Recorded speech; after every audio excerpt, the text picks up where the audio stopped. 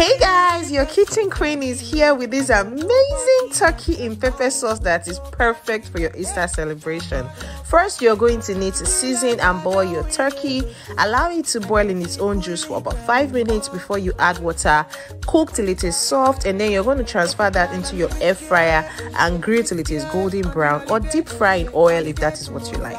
And then we're going to make the sauce with some tatashe, tomato, onion and pepper.